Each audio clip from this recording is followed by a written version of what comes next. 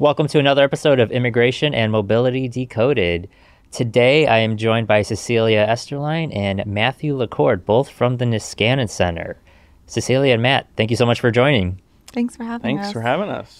We are doing this in person in Washington, D.C., your home turf, one might say. So excited to meet both of you in person. Cecilia, I know we did that episode last year. I believe you were guest 3 or 4. Oh, wow. Yeah. Early on. And your episode did pretty well, got a lot of traction.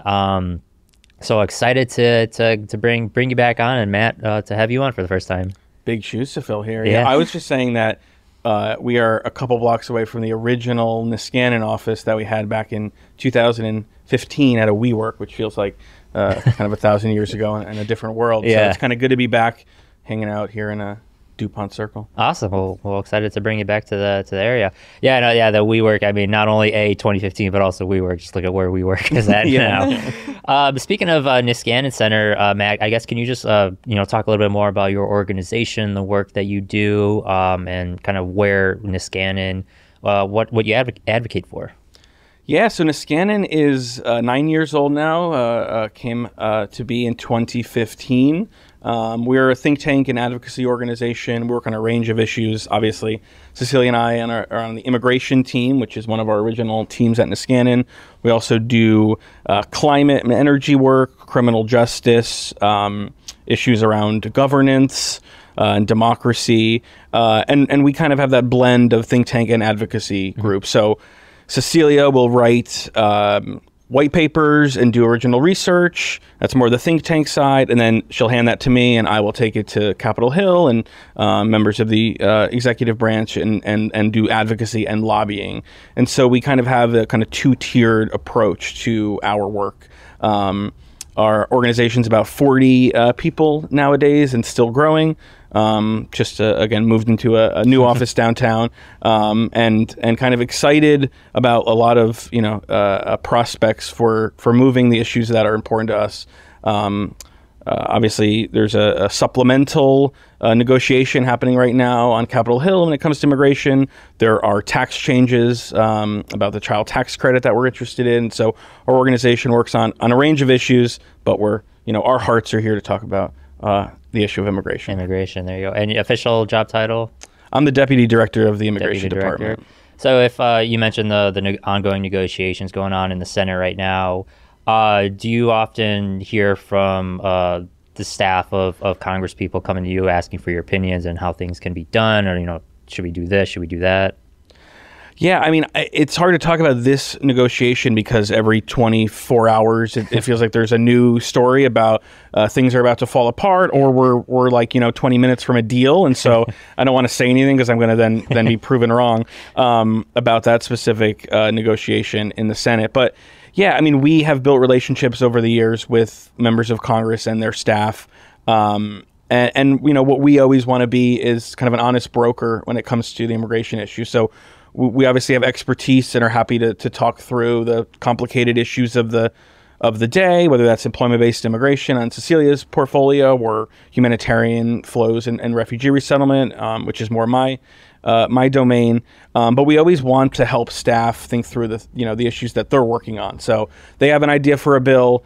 How can we improve that language and make that bill 10% better? How can we encourage them to work across the aisle to get something done? Kind of constant conversation with staff on educating them about the issue, about the kind of in the weeds policy and the politics as well. Gotcha.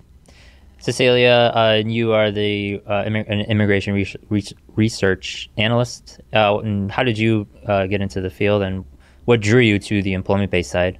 Sure. So I've been working on immigration for a while now, but from different aspects of it. Right out of undergrad, though, I worked at Fragment working on employment-based immigration and providing direct services to a company that was sponsoring individuals for L1s and H1Bs. And so I think that really gave me an inside look into how important these people are to the U.S. economy. And it's something in immigration that's perhaps less controversial or less in the news a little bit. So it offers a lot of opportunity for across the aisle work and just working with diverse interests that really want to make sure that we have the talent that we need and we are able to keep them here. I've always been curious, since you both are part of a think tank, how do you, come across a topic or decide what to invest your time and research and resources into? I think there's a few different factors that can go into it. One is a personal interest or something that might draw you to it. If you've had an experience or you talk with someone who's directly affected by a policy that you might be able to look into or find additional information. Another is perhaps it's driven by administrative or legislative interests.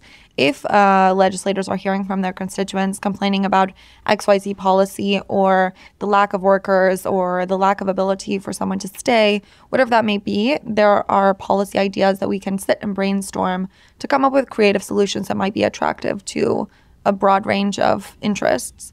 And so I think that it's a little bit of a mix where you get to kind of research your own thing, but then also leverage that for strategic conversations with individuals who are interested in making a change and pursuing what they're interested in at this time also. Yeah, I would add that we are still relatively new. There's so many organizations in DC doing immigration work that have been doing it since before Cecilia and I have been born. And we're always interested in finding what is a gap in the advocacy or research landscape. So people are focused on the border or people are focused on H-1Bs. Like where is there not focus? And then how can we identify opportunities within that? And so I think we've had that mindset since we started, and we still have that. So, an example, a couple of years ago, Cecilia was really interested in Schedule A, which I know we're going to get into. And there just really wasn't work happening on the Schedule A front. People were aware of it, but there wasn't research and there wasn't kind of advocacy push on Schedule A. We saw that as a gap and sought to kind of plug that gap. And so Cecilia published a research paper, and there's been a lot of work, which we'll get into in this conversation, on Schedule A since that. And so it's always about kind of assessing the advocacy landscape and where are resources not being used, where they could be used, and how can we kind of plug those gaps. Yeah, I feel like some of the topics that we're going to talk about today are, meet that definition where I'm only seeing it from Niskanen, I'm not seeing it anywhere else. And to your point, you're not seeing it on the news because you're just not. You're just, like you said, you're just seeing the border and other topics. Cecilia, you've published quite a bit of research in the last few months, a lot of great topics. As part of the Immigration Idea Incubator series, and we'll link all of your research in the show notes. The first one I wanted to talk to both of you about is giving small businesses a special H-1B allocation. Obviously, the H-1B lottery is coming up in March, and we all know the H-1B, only 85,000 visas, 20,000 are set aside for those with advanced degrees. Very, very competitive. I was just talking with a partner from Corporate Immigration Partners, and I believe last year it's like a 10 to 15% chance of being selected. If tech dominated, a lot of STEM occupations are looking to get H-1Bs. Cecilia, you wrote that small businesses, to get back to that, creates 2 out of every 3 new jobs, and they account for 44% of all economic activity in the U.S. But you argue that these businesses aren't reaching their full potential. How so? Yeah, so I think that that's important to understand. When you talk about how tech dominated in the H-1B lottery, a lot of times what you see is that the vast majority of H-1B lottery slots end up going to a very small pool of big companies. And that's great because they are creating jobs and they obviously need those people because in order to meet the qualifications of the H-1B, they have to demonstrate that there is a need for them. And so I think that's important, and it's not necessarily to take away jobs from those companies, but rather there are these smaller businesses, as you noted, that small businesses are creating, especially new businesses, I will say, new small businesses are creating a lot of new economic opportunities, and they're really important to our innovation as a country and something that we need to be concerned about. And so being able to bring the talent that they need or keep the talent that they need, because often they might need someone who's studied artificial intelligence. We don't exactly have people who studied their master's degree in artificial intelligence 25 years ago, because these are new fields that didn't exist 25 years ago. So making sure that we have the capacity to keep and retain people who are here now, and also to create new visa pathways for the people that they need. that's really important, because if a small business doesn't have the talent that they need, they will have to move elsewhere, and they can move to Canada, they can move to, another location that might have more favorable visa policies for them. A large company, if they don't get all their slots in the H-1B lottery, they have the capacity to move that one person to Canada, for instance, and have them working remotely. But smaller companies don't have the capacity to divide their staff and have someone working from wherever. So I think that's really important that we recognize the value that small businesses are bringing and make sure that we create pathways, if it's not through a new visa pathway, but just acknowledging what we do have is the H-1B, and making sure that we utilize it to the best of its ability. And that is making sure that small businesses are able to have that allocation. Maybe it's not an additional allocation, but similar to the advanced degree exemption, that they would have a similar allocation. So are you saying that in your ideal, if you were in charge, if you could change the H-1B system to help small businesses, what would your ideal scenario look like? Yeah, so I think it's important to create some criteria based on the size and age of the organization, because across the U.S. government, there's not really a particular singular definition of a small business. It kind of depends on the industry and like the type of work that they do. So kind of coming to a conclusion about what a small business is, and maybe putting a restriction on new small businesses that are creating the most jobs, and then being able to set those aside. Maybe it's 10,000, maybe it's 5,000, whatever it is, just creating an exemption to make sure that they're given an opportunity to get the talent that they need. Yeah, I think that's a good call out, because I feel like in the U.S., when we think of small businesses, I think we tend to think of them as like mom and pop shops, but they're really always not. I think a small business can be, you can have like 50, 100 employees. Technically, it's a small business. So I think that is an important call out. I guess, Cecilia, can you break down a little bit more why, what small businesses are unable to do versus the larger companies, the larger tech companies you mentioned?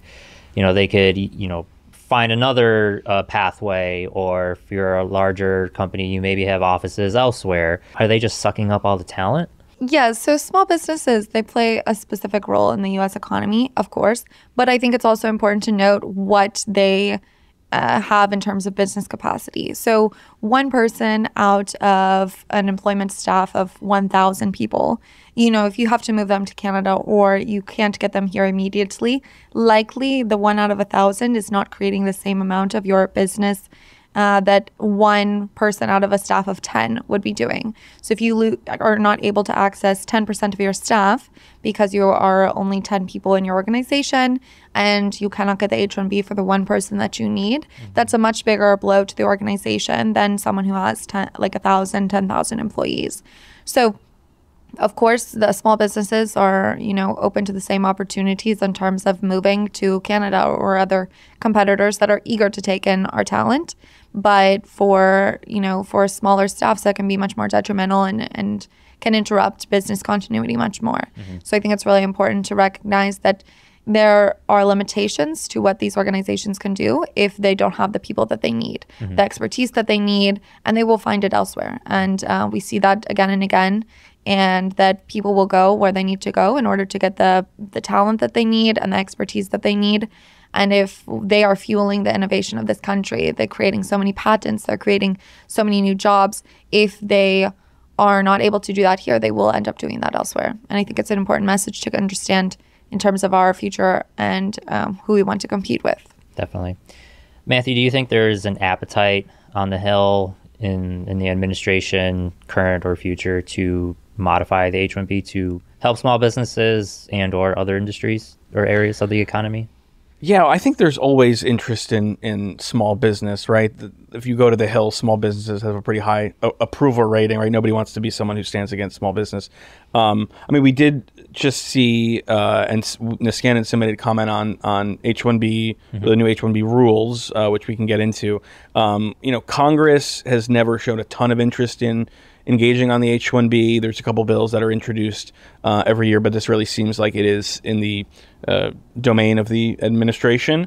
And the answer I'm going to give on almost every immigration question is kind of where we started, which is like the focus is always on the border. And I think there's a lot of interest amongst a lot of people to think about legal immigration in many different ways. And that is a secondary conversation to the first conversation, which is the border. And I think that we can make the best policy case in the world. And I think that there is a great policy case for, revamping and modernizing a lot of our immigration system.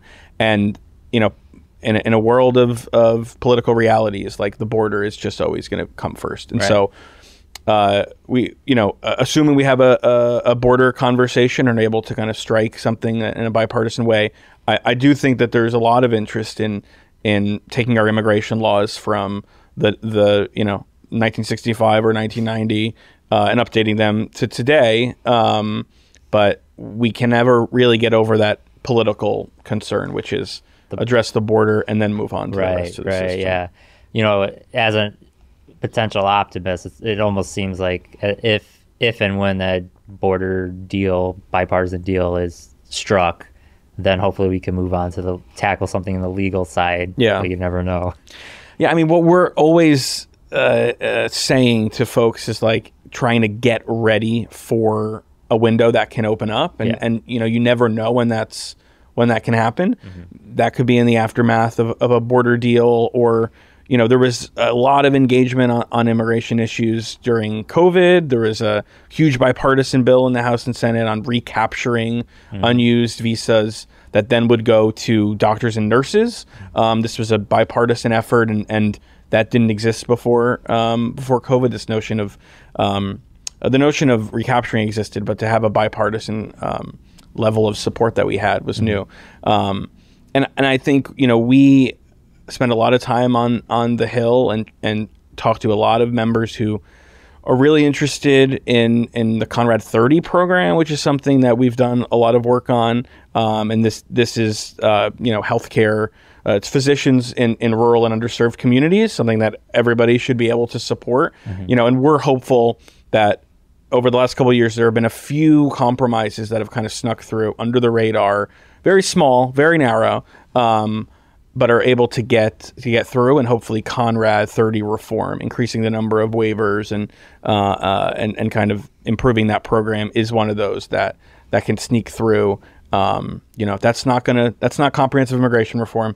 That's not gonna change the immigration system other than a slight tweak, but like everything is something. And always trying to identify where can we move even the smallest bill. The one a couple of years ago that we worked on that we were happy about, the only immigration bill that passed in the last Congress, was a study that the bill instructed the Department of Labor to study the barriers immigrants and refugees face in accessing employment in the U.S.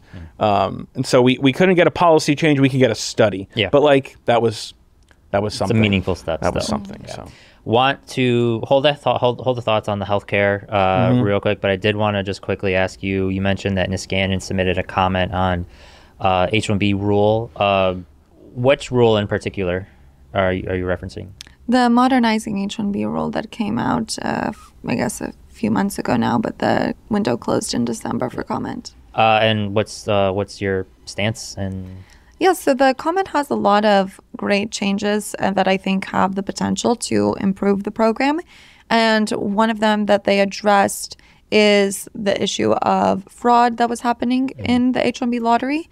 And, whether or not it was fraud, they have, continued to do investigation into, but there were individuals who had, 83 registrations submitted on their behalf. Right. And I say that if someone has 83 job offers, they should probably go to an O1 visa, because we have a visa for extraordinary individuals. However, within the H-1B, one of the suggestions of the rule, if it is implemented, and we're not sure if it'll be implemented before this year's registration or not, is that it would change the lottery from being registration-centric, aka every employer that is offering a job submitting a registration, and then them choosing based on those. It would change it to be beneficiary-centric, so the employee would be the one selected by the lottery, and then they would have a bit more autonomy to say, of the 10, 15 employers, maybe 83, that have submitted job offers or registrations on my behalf, I can kind of have a little bit more autonomy to choose where it is that I will go.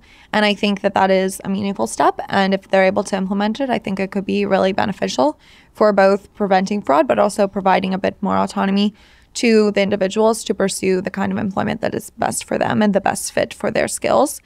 It also improves some of the ability for beneficiary owners who are maybe kind of owning a startup or partial owners in a startup to access the H-1B, which is also a meaningful step because we don't have a startup visa. We have an entrepreneur minor program, but providing that opportunity for startup owners and beneficiary owners to participate in the H-1B is really important. There are some restrictions on it that in our comment we suggest that they remove or adjust slightly in order to make sure that the program is able to be utilized fully.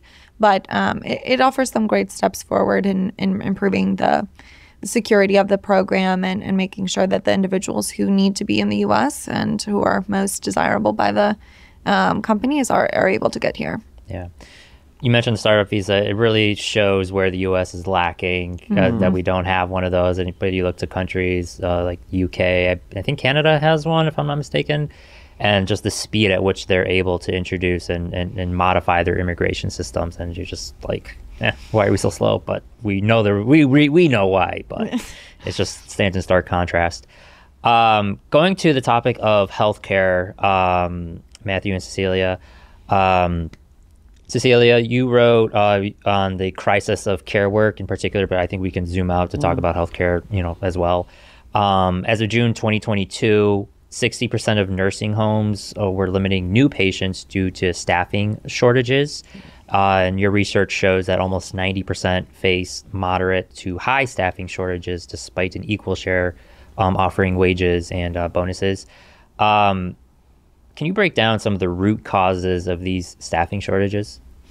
So they've existed prior to the pandemic. The healthcare industry has had lingering shortages for quite a while. But of course, during the COVID-19 pandemic, we see that, these staff are becoming overworked because they're having to work longer hours, because people are now out having to isolate at home or whatever it is that the case may be. And a lot of people are having to stay home. Women especially, who might be overrepresented in certain fields, were returning and working, going home during the pandemic because they were having to take on additional caretaking responsibilities or parenting responsibilities or taking care of their elderly parents during the pandemic. So you see an exodus from the population, both on burnout and based on people who were, leaving the workforce to take care of others. And so immigrants historically are overrepresented in these fields. And so making sure that we have a pathway to get them back into that field is really important. And we've suggested a few ways to do that through expansion of the au pair program that now currently only allows individuals to come to the U.S. to provide childcare as a form of cultural exchange. And however, also elderly Americans can also provide a cultural experience and outlook into the U.S. and into American life as well. So we've talked about expansion of that to elder care. We've talked about making sure that individuals who are already here are able to access work authorization promptly if they are eligible for it. And, making sure that there's barriers to entry that make sure that those who are qualified and able and willing to work in the healthcare industry are able to access those jobs.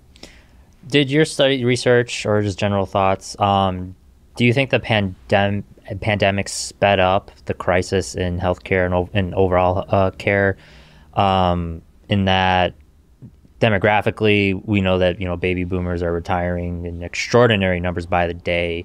I used to work prior to this current role at a boutique media company that specialized in reporting on home health care, senior care, and this is back in 2017. The signs are already there. But do you think the pandemic sped that up and just the sheer number of baby boomers retiring and going into elderly care? Yeah, I definitely agree. And I think we saw a lot of people retiring early during the pandemic. Someone who was comfortable in their practice and suddenly had to implement all of these new rules or regulations, or just had to be much more cautious of themselves getting sick. I think that that creates a movement of people who are burnt out and people who are ready to retire a bit earlier. So I think we saw that was very common during the pandemic, and it accelerated what was already a growing problem.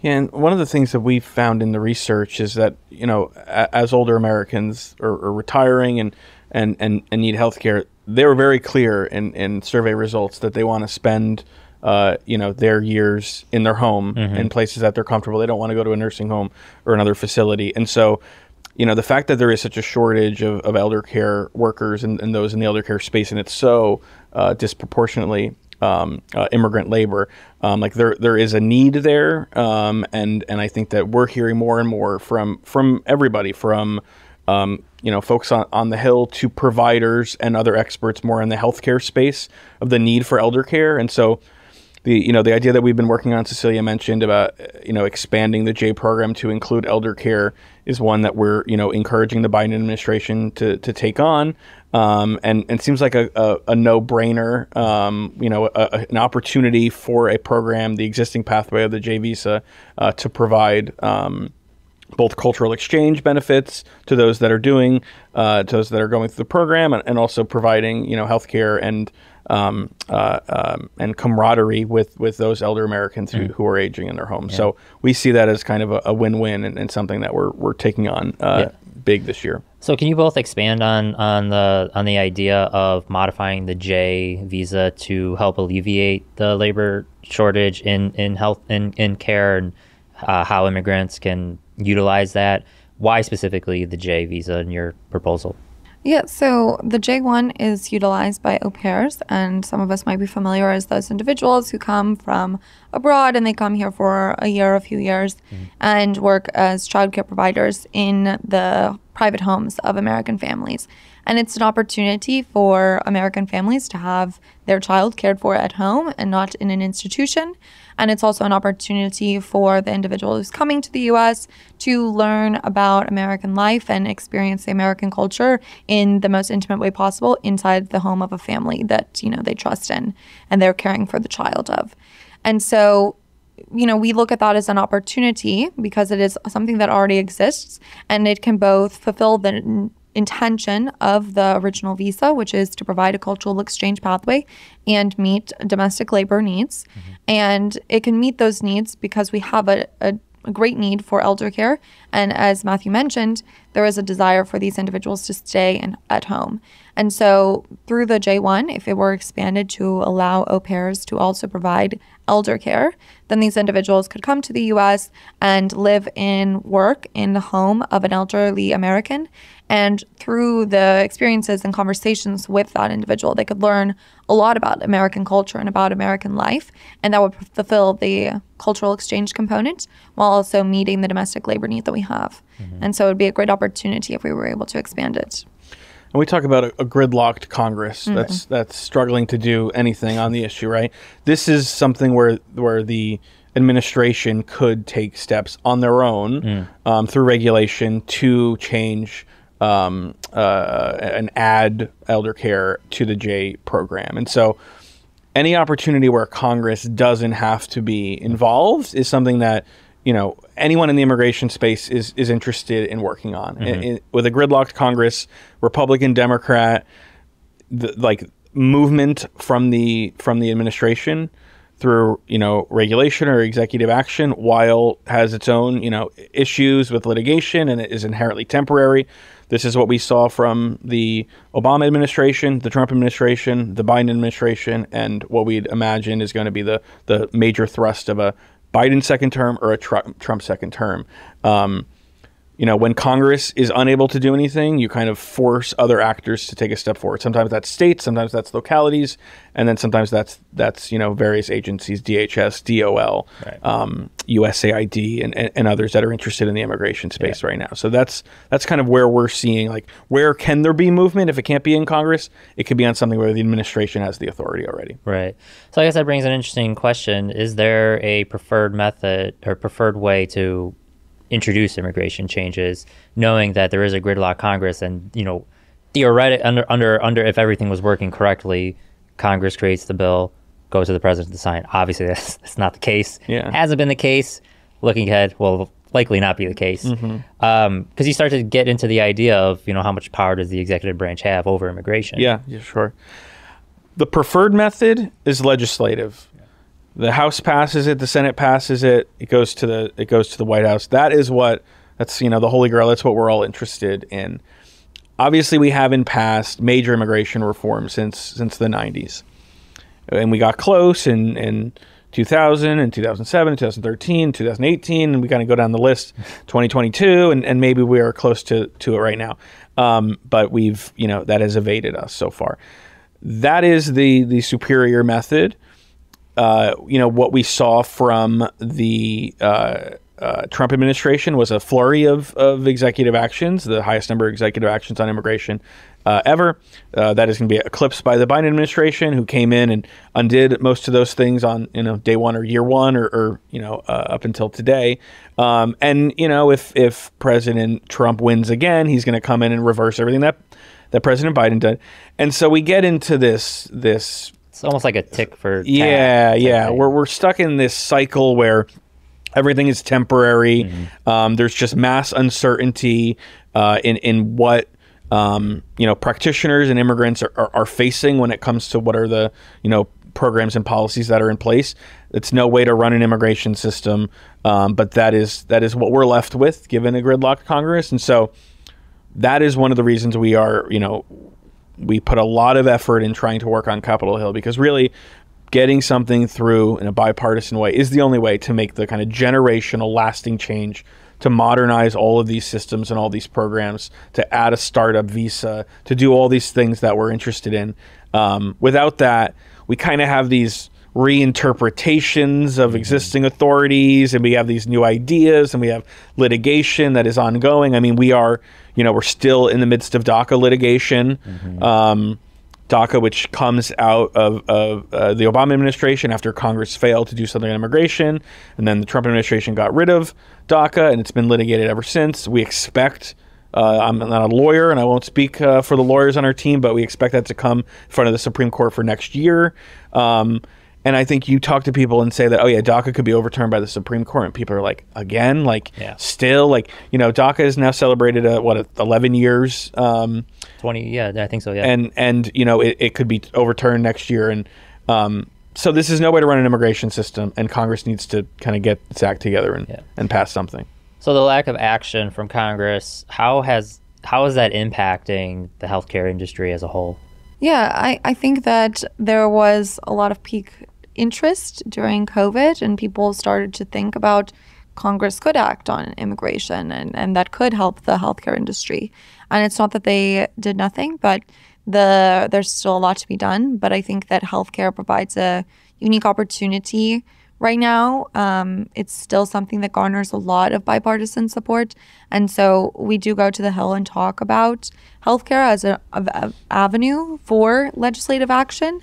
But of course, in the interim, while Congress has refused to act and while these other things can be litigated again and again, we see that the healthcare industry is continuing to experience ongoing shortages that, while they can be statistics on a piece of paper, ultimately it's Americans that are suffering because they have to wait months for a doctor's appointment, because if they live in rural America, they might not have a doctor or very many doctors in their vicinity, or they have to wait longer, or maybe the doctor spends a shorter amount of time with them. So ultimately it's the Americans that are suffering as a result of congressional inaction on this. Yeah. Do you, in your studies and just in talking with other folks at Niskanen and on the Hill, are you seeing a cycle potentially, or foresee a cycle? I believe the international student population coming to the U.S. has been declining, and compared to pre-pandemic levels, I think it's still 10% below. There's a lot of factors going into that. COVID obviously had a big impact. Trump administration, big impact. If international students aren't coming into the U.S. to study, potentially, in the medical field, is it almost like a cycle of lower healthcare practitioners? Yeah, so I think there's another component there also that I'll mention. But, yes, international students in most every sought after field, are overrepresented. And that's important because international students are an incredibly essential part of our higher education population. They are individuals who invest a ton into the US economy, and this is really beneficial for us. We have briefly talked about previously in some of our work about how medical doctors and doctors of osteopathy are not listed on the STEM OPT list, which is a list of occupations for which they can stay after graduation for up to 3 years versus a singular year for any other occupation or any other field of study. And this is really important because every medical doctor, an important part of their studies is completing residency. And even just to become an internist or an internal doctor, you have to complete 3 years of residency at a minimum, and then for specialty beyond that. So even if someone comes here to study for medical school in the US, if their medical degree does not qualify them for STEM OPT for 3 years of work authorization after the completion of their studies, then maybe they complete 1 year of residency here, or maybe they decide, I'm not going to start my residency and then leave. And they end up pursuing opportunities elsewhere to complete their residency and probably get a job offer out of it. And everybody's clamoring for doctors, so everybody's happy to take them in. But what we have also seen is research shows that international students came at an increased rate to study STEM occupations after the introduction of STEM OPT. So STEM OPT, not only by not including medical doctors or medical fields on the qualifying majors for this, it not only is a deterrent for individuals who are already here to stay, but also it's a deterrent for individuals who are considering studying here. So I think that the retention of international students and our ability to provide doctors for the next generation, they're inherently connected. Yeah, and then I would add that U.S. policy doesn't exist in a vacuum. And so when other countries are truly rolling out the red carpet and saying, we will, for our international, graduates, we're going to provide a pathway to citizenship, and we're going to provide, benefits and the opportunity for a spouse to come to the U.S., to come to, the country. That is all happening while our international student numbers still have not recovered, post COVID. And so what we need to do is, realize that we have this amazing advantage of people knowing that you can come to the U.S., you have world-class institutions, and this is the place to be. But you mentioned the UK earlier. There's Canada. There's so many other places that you can go and study and kind of have a better suite of immigration benefits included. Right. And we just need to kind of meet the moment and recognize that our policy needs to change as other policies have changed. Yeah, I mean, just breaking it down, international student comes here on the F1, and then they could either work or if they get OPT, but they don't know if they're going to be selected in the lottery. And whereas Canada, I believe, lays out the plan from student visa to permanent residency. You know what you need to do. Yeah. Real final question on healthcare. Matthew, you mentioned something a few minutes ago that you were working on, piece of legislation, or I'm forgetting the name of it. On the Conrad. Yes. Yeah. Do you want to give an overview on Conrad, and then I'll speak to the politics? Sure. So Conrad 30 is a program that allows states they have up to 30 waivers, and they can provide it to international medical graduates who are maybe here doing research or completing their residency or whatever it may be. And usually those individuals are on the J1 visa that we discussed a little bit earlier, not working as au pairs, but another type of J1. And usually the J1 requires them to go to their home country or work abroad for a period of time after their completion before they're eligible to come back to the U.S. with another type of visa. And this is a bit difficult for the U.S. if we have these really talented and necessary people here, especially in areas that have a shortage of doctors or a shortage of residents, and we know how much how influential residents are and able to care for a wide population. However, these countries or these states, each state has 30 waivers, and they can utilize them in order to offer positions for up to 30 international medical graduates to come and work in their state in an underserved medical area. So areas that don't have enough doctors or are impoverished or otherwise have barriers to accessing medical care. Each state can offer 30 international medical graduates the ability to come to their state and waive their requirement to leave the country. And so this is really beneficial for the U.S. They go specifically to the places that need them most, and we are able to keep them here. And we've had great success through the program, even though it's small, only 30 per state, like I mentioned. But it's been really beneficial in terms of patient outcomes in the areas that really need it most. Yeah, and so we've seen a kind of dramatic rise, really post-COVID, in interest around reforming Conrad 30 and ultimately enhancing the program. And so there are two bills, both bipartisan, that are kind of building in support on the Hill right now. One increases the cap and then creates kind of an escalator to increase the cap in the coming years. And then one allows states to recapture Conrad slots of the 30 that Cecilia mentioned in previous years and kind of roll them forward to preserve their ability as a specific state to welcome or to keep that talent there. And so this is one of those bills that, again, this is one piece of the J program, which is one piece of the larger visa system. It's 30 per state. It's pretty small, but something that there's real interest in. There is like a clear policy case for why this is helpful. There is great Republican and Democratic support, and also support from members in states that are not normally engaged on immigration. Those are members in more rural states or states that have larger kind of represented communities. And so we see this as an opportunity in a challenging congressional environment to maybe move something small. And there's a lot of amazing partners and colleagues working on this issue and trying to get this over the finish line. And that would be a huge step forward for the J program, for the Conrad 30 program specifically.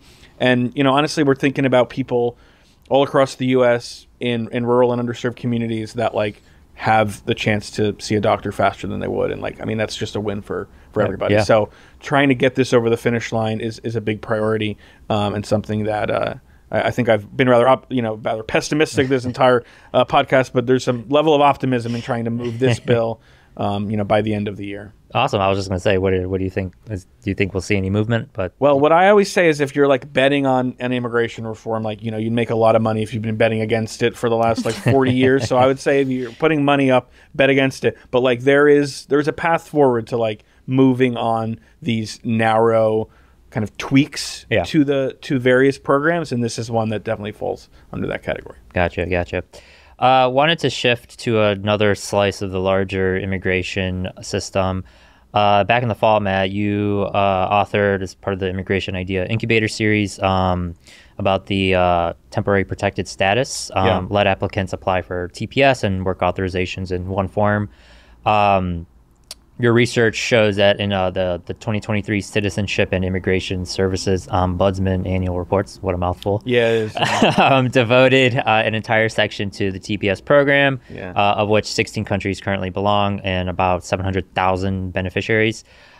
Super quickly, Matt, what is the TPS program and how does it fit into the larger U.S. immigration system?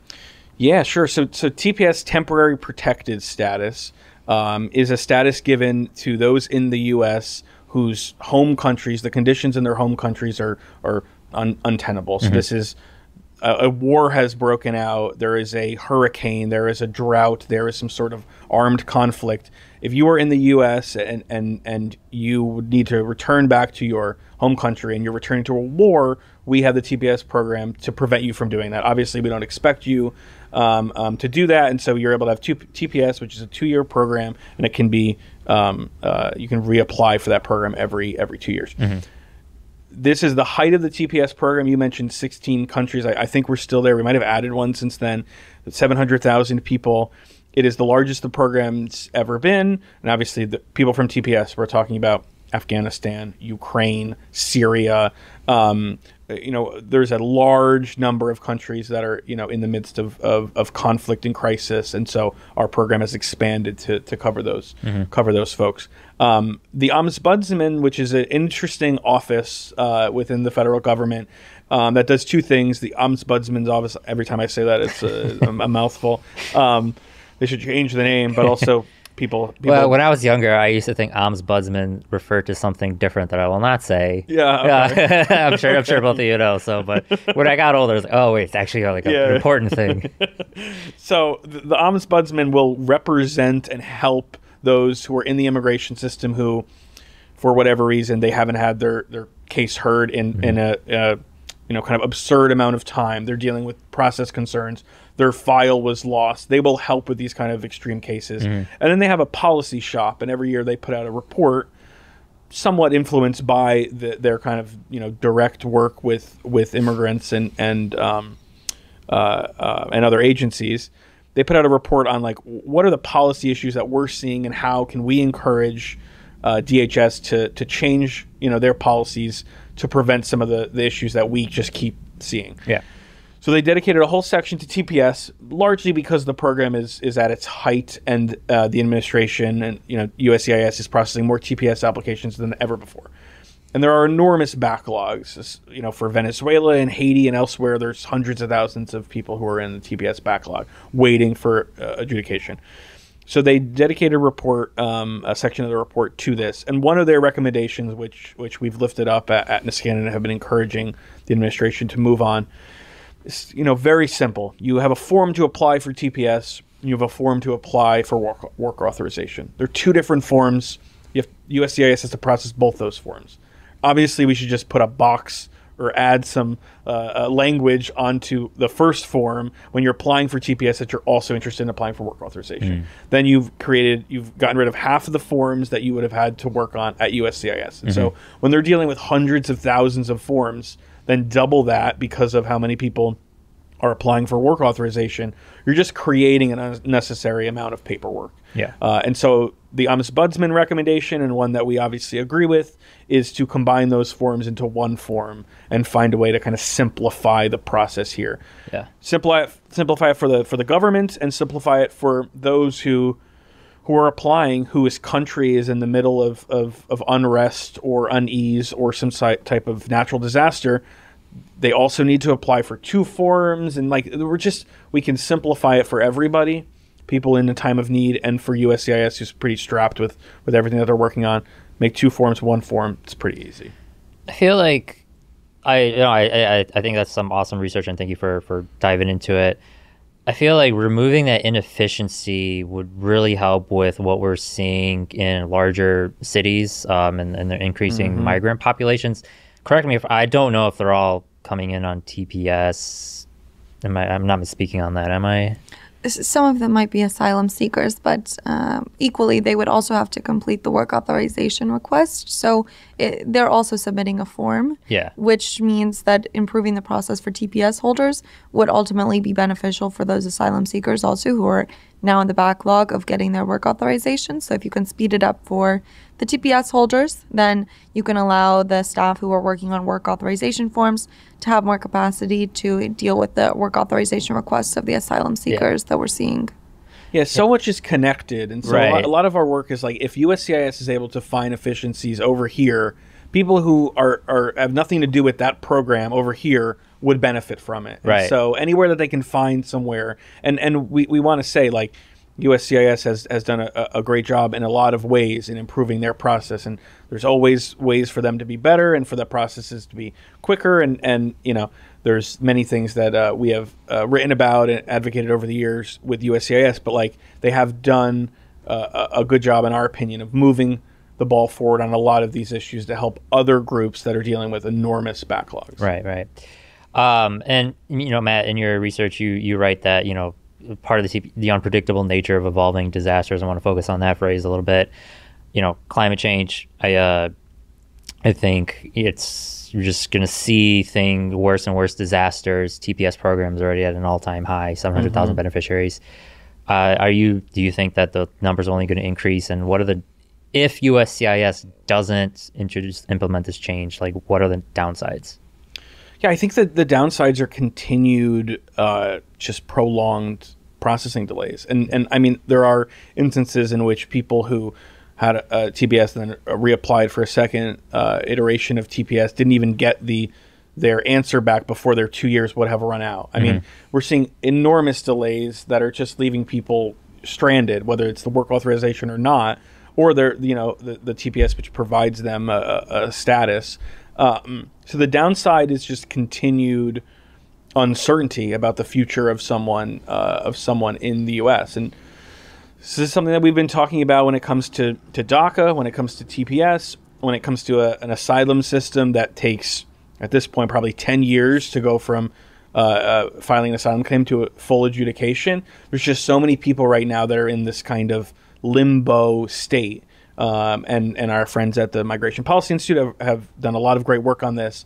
So many people who have a kind of a legal status, for sure, but one that is inherently uncertain and one in which you cannot kind of build a life on. And so this idea, I mean, we always get back to DACA, which is, such an important piece of the U.S. immigration system. 500,000 people who are still, under the potential of litigation given the Supreme Court case, who are trying to build a life for themselves and may still be told that they will need to go home, a place that they've probably not been in 20, 30, 40 this time they're years. Full. They're basically Americans except for their legal status. Yeah, for sure. So with TPS, we're creating another program. It's distinct from DACA, but 700,000 people who ultimately, if we're looking forward to a potential Trump administration, their goal is to get rid of all TPS, and they were knocking out TPS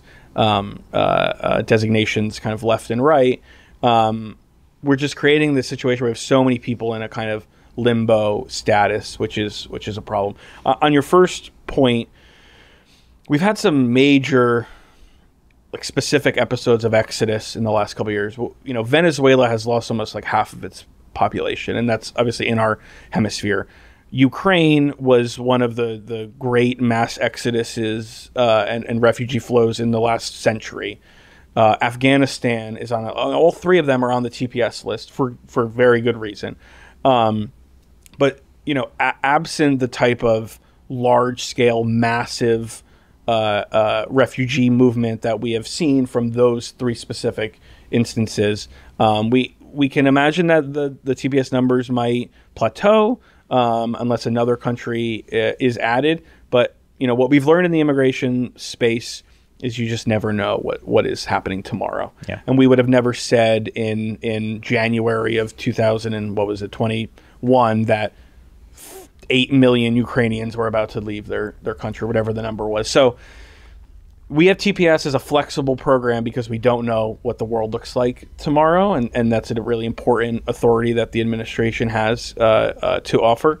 But the world there's more movement now than ever before. It's in our hemisphere and outside of our hemisphere. People are on the move, whether that's looking for a job, whether that's fleeing for their lives, whether it's because of climate change. And so our immigration programs and policies really need to kind of reflect a 21st century reality, which is people are on the move, and we must kind of confront that and find the opportunities and make sure that our policy reflects it.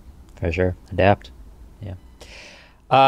Well, as we look to kind of wrap things up, wanted to give the floor to Cecilia and Matt, just so you guys can, kind of wrap up 2023. We are still in the first month of 2024 when we're recording this. So yeah, I just want to kind of open up the floor for a 2023 wrap up. You mentioned the H-1B final rule comment, but what else happened in the employment-based immigration world, or just immigration in general, that you think listeners should know about if they're not, following?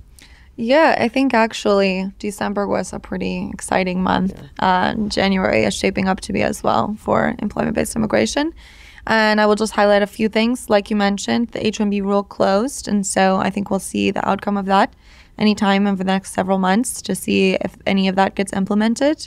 But we also had the extension of the visa interview waivers, which were really important. These are interview waivers that for individuals who have had certain types of visas before, they could opt out of an interview at the consulates, which, we're not too far from the time which a lot of consulates were having 999-day waits.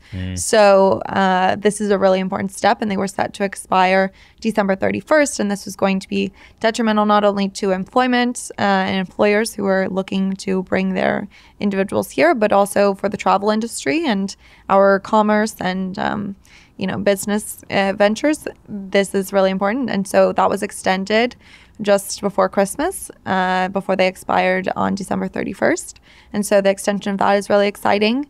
And then in the artificial intelligence executive order that Biden issued, I believe in, I want to say November, that it came out, he mentioned that an RFI, a request for information, should be issued regarding Schedule A, which Matthew mentioned previously that I had worked on extensively, but it's a list of occupations for which we don't have enough American workers, and it gives them a slightly expedited process by skipping one step at the Department of Labor if they're coming here on a green card. So for that, he asked that there be a request for information be issued, and just asking the public for information about how they should go about updating it. It hasn't been updated in 30 years, so it's kind of like a list that kind of is like a fossil of what our shortage occupations were in 1991, not really what our shortage occupations are now. So it has remained untouched since 1991, so I think it's really exciting. And that RFI is closing on February 20th, so that we could have some exciting movement out of that on an issue that hasn't been touched in 30 years, which I think is really exciting. And starting next week, we also have a pilot program that is being launched by the Department of State for the domestic revalidation of visas. So usually someone who's on an H-1B, if they need their visa to be restamped or they need to get their H-1B visa, they would have to leave the country, and with the consulate times being what they are, they could have to leave the country and be out of the country for quite a while. And so this is an exciting pilot. We have previously had the ability to revalidate visas in the US. That was ended in 2004 based on some new requirements. But we're restarting it. It's a small program for 20,000 people. But I think it's a really exciting opportunity to see if we can continue to expand that here. And that can save employers a lot of time and employees a lot of time and headache as well. So there's a lot of exciting stuff happening. Definitely. Yeah. I was talking with an attorney earlier, and I feel particularly on the H-1B side, there's just a flurry of like news and movement that I feel like we hadn't seen since like 2019-ish or so. So yeah, like you said, a lot of exciting news. Complete aside, and Matt, and then I'll turn it back to you. I just had a complete millennial moment when you were saying that the Schedule A hasn't been updated in 30 years. I was like, oh, like 1970. No, it's 1991. And I was born in 1991. I was like, oh no. So yeah. I'm sorry for my fossil comments. Yeah. But yeah, Matt, what looking back at 2023, what are some things that you would highlight? Yeah, I want to talk about Welcome Corps, which started in January of 2023, and then there was a kind of second iteration that came out in December. Welcome Corps is the new private sponsorship program under the U.S. Resettlement Program. So 5 Americans can come together, raise money, and put a plan together for how to resettle a refugee, and then they can apply with the federal government to resettle in their community. And as of December, the thing that I really want to highlight is a new program within that opened where if you know someone that you want to resettle and they are a refugee, you can submit their name to the federal government and submit your welcoming plan, and you can initiate the processing to bring them to the United States. And so this is the boldest new innovation in the resettlement program since probably the creation of the modern resettlement program in 1980. This really puts Americans in the driver's seat to determine, hey, I have a family friend, I have a cousin, I have a classmate, somebody that I know who is facing persecution for their race, gender, political opinion, religion, etc. They can now come and get safe haven in the United States through Welcome Corps and through a sponsorship program. And so they're at Niskanen, we're probably going to be sponsoring some Afghan refugees at the organization, which is like really, really exciting. We've been doing work with Afghans for the last 2 years or so and representing some Afghan clients. And so we're very interested to be able to take that step forward, and a group of us are going to get together and help sponsor that refugee to come to the United States. And so this is an amazing program, and I'd encourage anyone who's listening, if they're interested in moving forward, they can go to the Welcome Corps website and submit an application. And there's a financial requirement, and you can be matched with a refugee who's in the pipeline, or you can sponsor a refugee that who is currently not in the pipeline.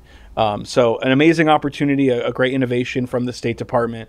It's something that we think it can really change the way that the resettlement system operates in the U.S. The other thing I'll add for your audience, Cecilia mentioned the Schedule A RFI. If anyone has something that they would like to tell the Department of Labor about Schedule A, they could do so by February 20th. So we encourage folks to log on and submit a comment and tell the Department of Labor how they feel, and they're great ideas for improving Schedule A. Love to hear you guys are doing, and as part of the Welcome Corps. So props to everyone there. Final question, and a minute or less or so. But Cecilia, if you could bust one immigration myth, what would it be? Whoa, that's a big question because I feel like there are a lot to. But I think what I frequently see is that there's total inaction on immigration, and it creates headlines that everyone's doing nothing, or one person is doing everything or nothing at all.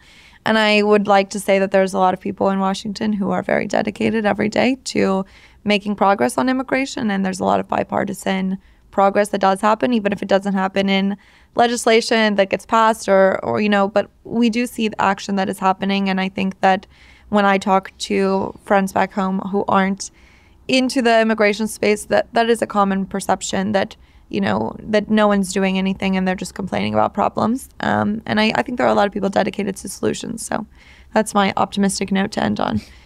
Maybe Matthew has something else. No, that's good.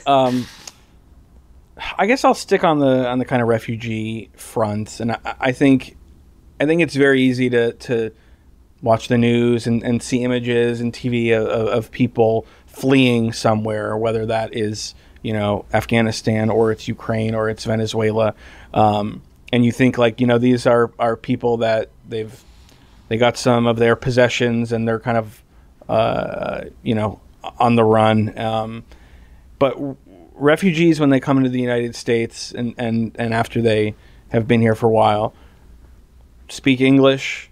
They have extremely low rates of criminal activity. They have a higher rate of entrepreneurship than native-born Americans. Very well educated, and I think we always obviously the U.S. has resettled more refugees than any other country in the last 75 years or so, and we have a refugee tradition that's kind of baked into the American experiment. But I still think that people, when they think of refugees, they think people who who need a lot of help and are that the government must kind of help them, the government or their local church, or that they need help to kind of get on their feet. I think that's true. They've just escaped persecution.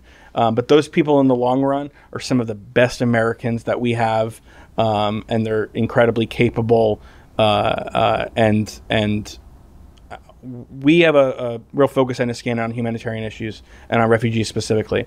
But I'd like to kind of dispel notions of refugees not being contributors to our country when they are amazing Americans, and they are not only our neighbors but people who are helping our economy move forward and making some of the most delicious food around. For sure. Final question. What's ahead for Niskanen in 2024? Obviously, we have an election year later in November, but between now and then, or even towards the end of the year, what's on your guys' plate? Well, I guess preparing for second Biden or second Trump term is on the plate, and then lots of work on Schedule A and issues around artificial intelligence from the executive order. lots of engagement on the Hill, and just keep moving the ball forward and getting ready for whatever wildness comes from the new Congress and the potentially new president in 2025. Well, Matthew and Cecilia, thank you so much for joining us on this episode of Immigration and Mobility Decoded. It's been great chatting in person with both of you. Looking forward to continuing this friendship, and we'll chat more. Thank you so much.